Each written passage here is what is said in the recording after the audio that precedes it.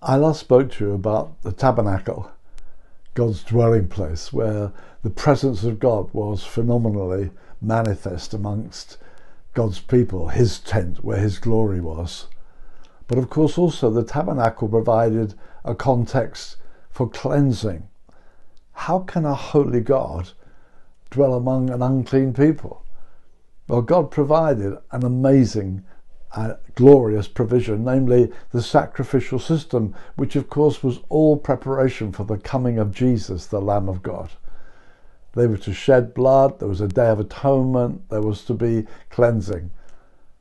They could be justified by the blood of the Lamb. This is such an important lesson for us. We reign in life through the abundance of grace and the free gift of righteousness. God has given us a free gift because the blood of Jesus has taken away our guilt.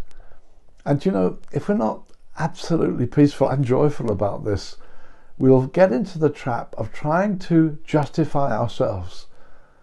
Paul said the tragedy of his Jewish contemporaries was that they were going around trying to establish a righteousness of their own based on work, the works they were doing. And for us as evangelical believers, it's so easy to get into the trap of thinking, well, I do my Bible reading, I pray my prayers, I attend a church, I'm trying to get myself acceptable to God.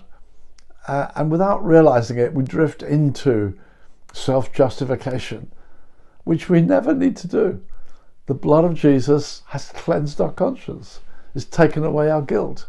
We need to celebrate it, enjoy it. Our sanctification will come out of that expression of love and appreciation. God will change us, and we will take measures to change ourselves by his grace. But that isn't the basis of my acceptance with God. It's always the blood of Jesus, which never changes. He is my righteousness, and he's the same yesterday, today, and forever. When I wake tomorrow morning, I am righteous in him. He will always provide mercy because he shed his blood in my place.